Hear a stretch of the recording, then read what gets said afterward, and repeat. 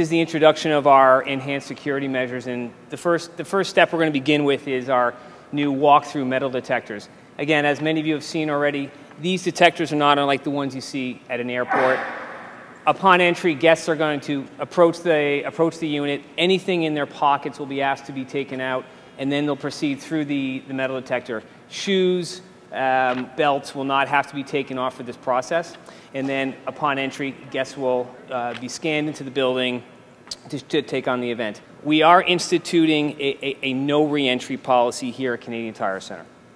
That policy simply states that once a guest is scanned in with a ticket, they may not leave the building for any reason. We will not be allowing guests to leave to smoke anymore. We're sticking to our policy that bags nothing larger than 12 by 12 by 6 soft-sided baggage be brought into the building.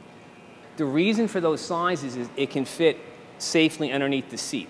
Once inside, fans will have a bevy of new drink and food choices, including offerings from Farm Boy, Smokes Burrito-y, and Fat Boy's Southern Barbecue. Very fancy. All right, thanks a lot. There you go. You're very welcome. What can I get for you? Club Bell is the arena's new exclusive club, offering upgraded seats, new private seating areas called loges, and redesigned boxes. No, we weren't just trying to have a small upgrade. If you're going to make a change of this magnitude, we really want to deliver something special for our fans.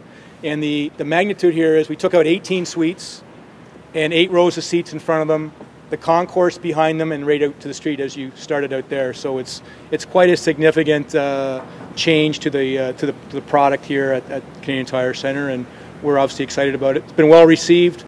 Fans get a first look at the changes when the Sens take on the Leafs September 21st. Darren Brown, Ottawa Citizen.